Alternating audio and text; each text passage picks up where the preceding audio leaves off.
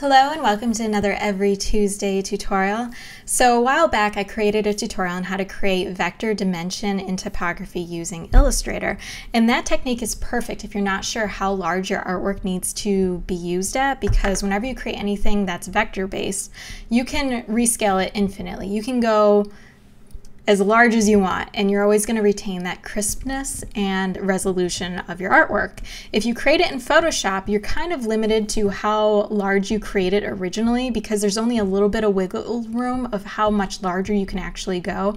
So if you're going to work in Photoshop, just keep that in mind. You're going to be very limited, so have an idea of how large your artwork needs to be. If you're not sure, the safe thing to do is to always create everything in Illustrator. That said, I believe that this effect is far quicker to create in Photoshop, so I wanted to share how to do that. And it is also really perfect if you know how large your artwork needs to be. For instance, if you're creating a greeting card and you never intend on using that artwork again, then Photoshop is a perfect option.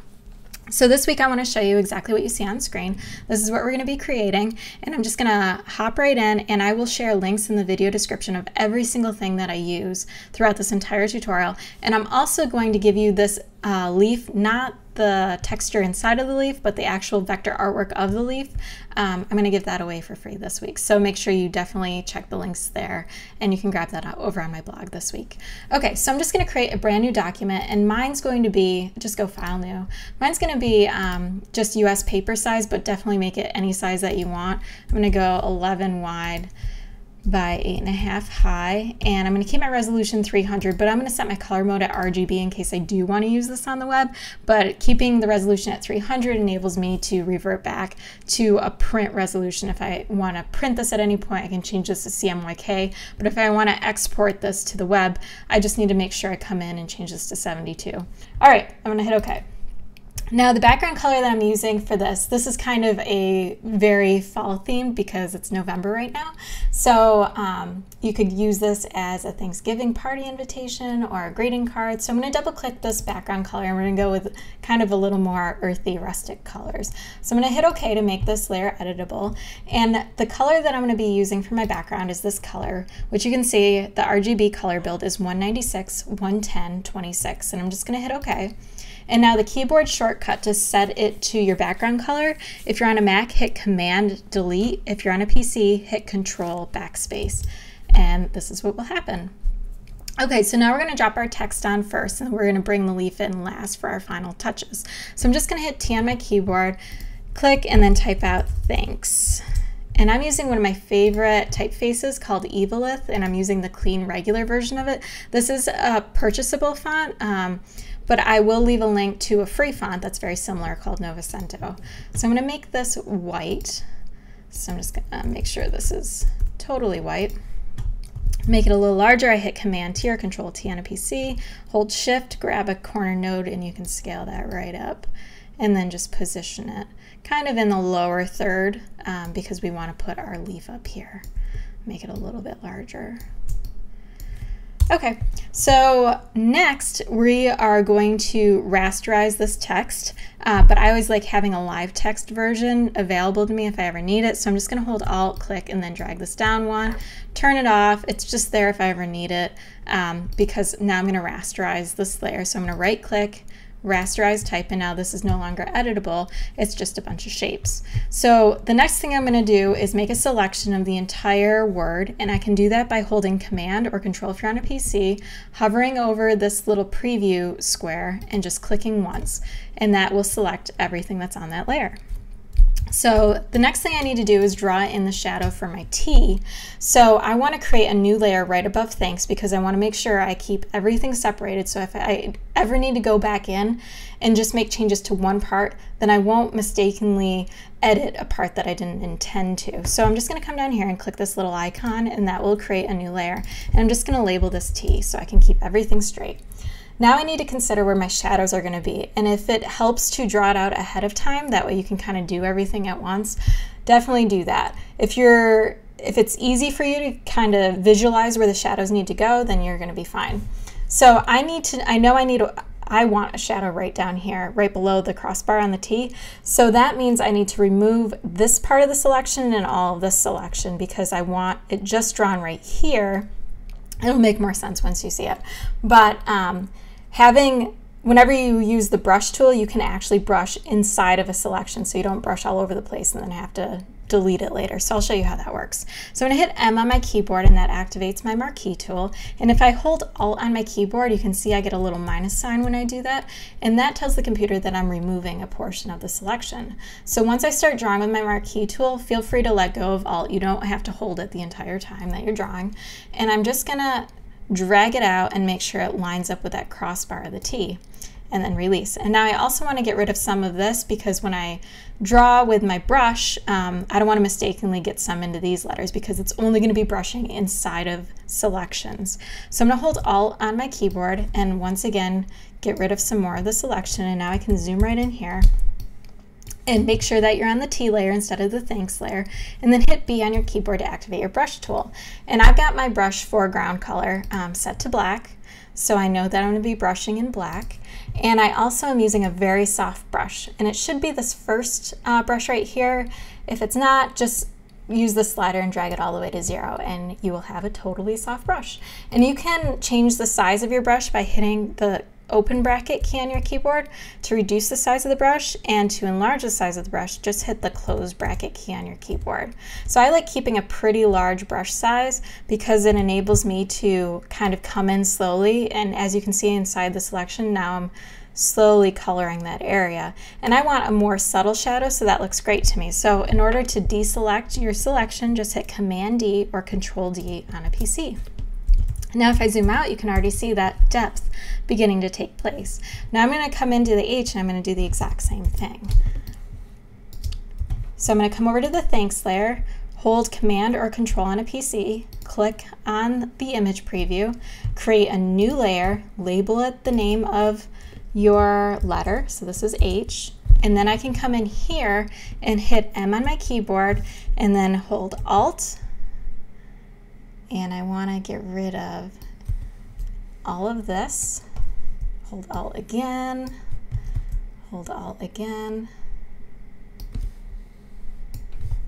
I'm just getting this little crossbar right here. That's the part that I want to put the shadow on.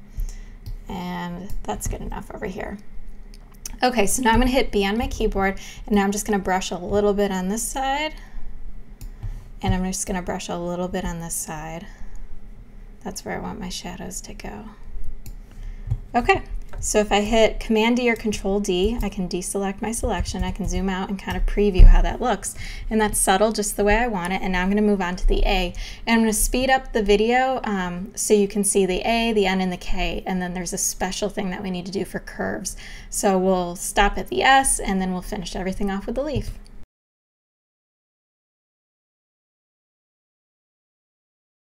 Oh, I did want to mention, so the A is a little different because I'm not going to be using the marquee tool, I'm going to be using the lasso tool. So I'm going to hit L on my keyboard, and I just want to show you how I do this.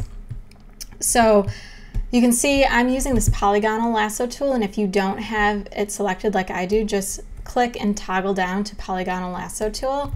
And I'm just going to do the same thing I did with the marquee tool. Now I'm going to hold Alt, and that will also create a delete selection. So I'm just going to come in here, and I'm going to follow this angle all the way up. Whoops. I can, if you draw a point where you don't want it, all you have to do is hit delete or backspace and it'll delete it, and you can try again. So I want to follow that angle as exact as I can up here, and I want to get rid of all of this. And you can see I missed a little bit here, but I can use my marquee tool to take care of that part. Okay, so right now I want to have shadow here, I want shadow here, and then I also want shadow here. So I'm going to do these two first, and then I'm going to come back for this one. So I'm going to hit B on my keyboard, draw my little shadow right here, draw my shadow right here, and now I'm going to remove the rest of the selection that I don't need. So I'm going to hit L again, hold Alt, and then I'm just going to click all the way through these. Okay, and let me also get rid of this. And it looks like I have a little bit of a selection here too that I want to get rid of. All right, now I can do B and just shade that in a little bit. All right, now I can hit Command D or Control D on a PC to release that selection. I can zoom out and check it, and that looks nice. All right, I'm going to zoom through the N and the K, and then I'll be back for the S.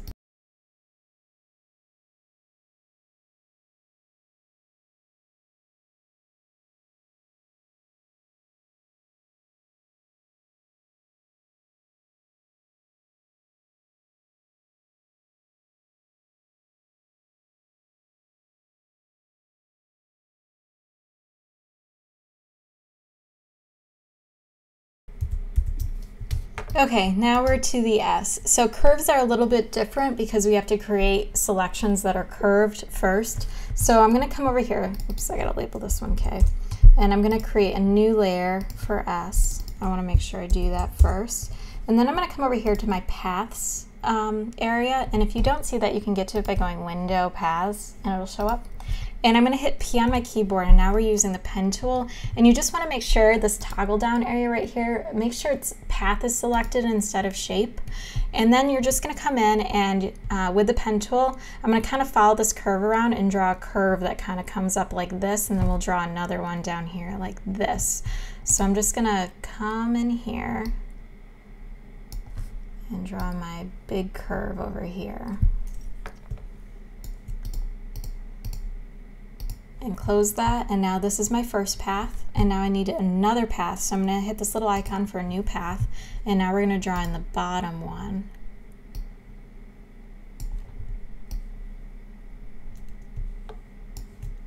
And we're just going to close it up. Okay, so now we're going to come back to our layers palette, and I'm going to select all of Thanks again. So I'm just holding Command or Control on a PC and clicking this preview area. And I'm just going to come up here and go Select, Save Selection.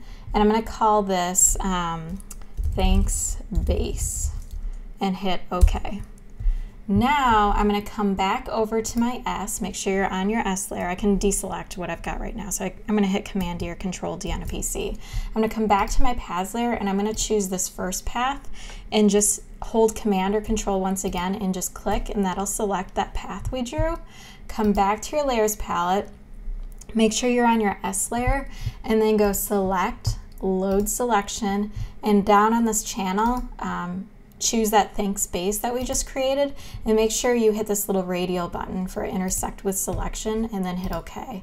And like magic, now it's working like we had before, but it takes a couple extra steps because it's curved. You could kind of hatch it together with the lasso tool, but you're going to have some rough angles in there if you do that. So now I can go in with my brush tool again and just kind of shade it in the way that I'd like. And then Command D or Control D to deselect. And now we're going to go through the same steps with the second path. So I'm going to hover over it, Command and then click, or Control and click. Come back to your layer, make sure you're still on your S layer. Select, Load Selection, choose Thanks Base, intersect with selection, hit OK. And now we're going to brush this bottom part in. And then Command D or Control D on a PC to deselect. And now that looks pretty cool from far away. So the last thing I'm going to do is just add a little bit of shadow to the top of the point on the exclamation point, just so it kind of seems like it's having a little shadow here from the top part of it. So I'm just going to select everything again like we've been doing, make this the exclamation mark, M, Alt, drag it out. Once again, do the same thing, brush tool, and then just shade a little bit on the top. All right, Command D or Control D to deselect, and now if we zoom out, that looks pretty cool, and it was really fast to do. Now we're just going to bring in that leaf, so I'm just going to hop into Illustrator, grab my leaf, copy it, Command C or Control C on a PC, back to Photoshop. I'm going to paste it in on top of all my letters, so Command V or Control V on a PC. Paste it as a smart object, and now I'm going to rescale it. Just make sure you're holding Shift when you rescale, so you rescale proportionally. Figure out the size that you want. And now I'm going to bring in one of my watercolor textures, and it's out of my watercolor texture kit volume 2, and I believe, let's see, file, place, I believe this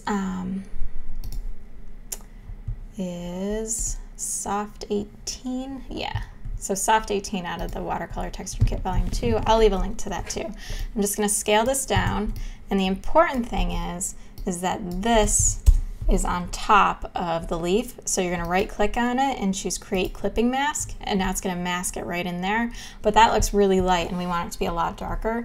So if I'm on this layer and I hold Alt and just click and drag once, that will create another clipping mask. And this top clipping mask, I'm going to change the blend mode to multiply and change the opacity to 50% because that's a little extreme. So we're going to tone it down a little bit, but it's much darker than it was just on its own. So that's kind of a cheat on making textures darker. Okay, so that's exactly how to create dimensional typography in Photoshop using shadows with your brush tool, and we've used our marquee, different selections, and then even a clipping mask at the end.